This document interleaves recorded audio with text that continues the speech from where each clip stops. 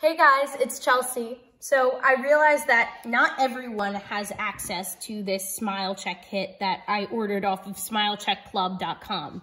But here are some other ways that you can evaluate your orthodontic situation and send pictures to your doctors.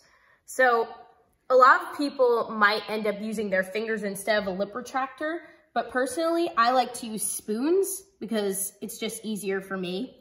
And it's a much more sanitary option, but I would still recommend washing your hands. So, like I said before, you're going to take 5 pictures, and the first picture is going to be with the spoons facing outwards, so you're going to take a straight-on picture like this. And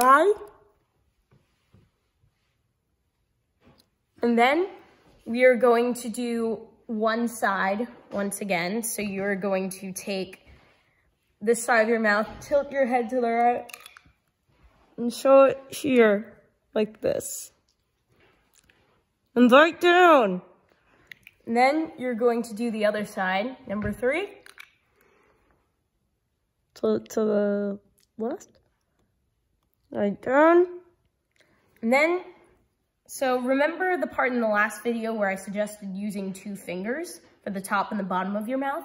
So in this case, you can use the other sides of your spoons. So you're gonna take your lip and your top lip and you're gonna tilt your head back, align, and that will be your 4th pick. And for your 5th and final pick, you're gonna take this side of your lip down and open wide again. Yeah. So that's just another way that you can send your pictures to your doctor. So thank you for watching, stay safe, and wash your hands right after you do this.